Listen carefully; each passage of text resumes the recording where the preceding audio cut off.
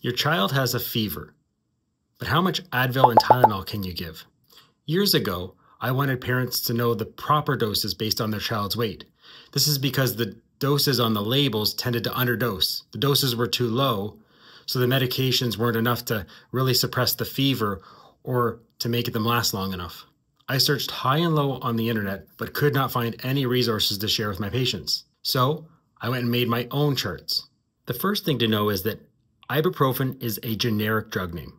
The common brand names are Advil or Motrin. These are all the same medication. And similarly, Acetaminophen is a generic drug name. The common brand name is Tylenol or even Tempra. These again are the same medication. But know that Ibuprofen and Acetaminophen are different medications. They work differently. Acetaminophen is more of a pain reliever, whereas Ibuprofen is an anti-inflammatory. And they can even be taken together or at the same time.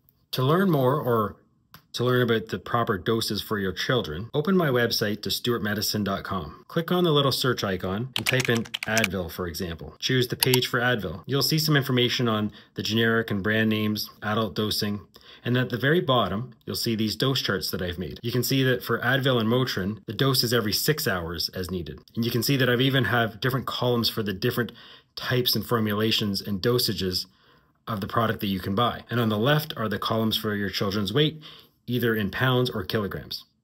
So if your child was, say, 30 pounds, you go down to 30 pounds and then go across to, say, the type of product you have, like child suspension, 100 milligrams per 5 mils. And you can see that you can actually give 6.8 mils of that suspension every 6 hours as needed. That's the dosing for Advil for that child's weight. And you can do the same for Tylenol too. Go to my webpage, click on the search button, type in Tylenol, click on the Tylenol page, scroll down to the bottom, and you'll see the similar charts for Tylenol. Remember that both Tylenol and Advil are different. They can be given independently or together. A helpful hint is that since Advil is every 6 hours and Tylenol is every 4 hours, you can alternate one with the other every 3 hours. I hope this helps. And if you found it helpful, share it with your friends. And follow me for more helpful videos to come.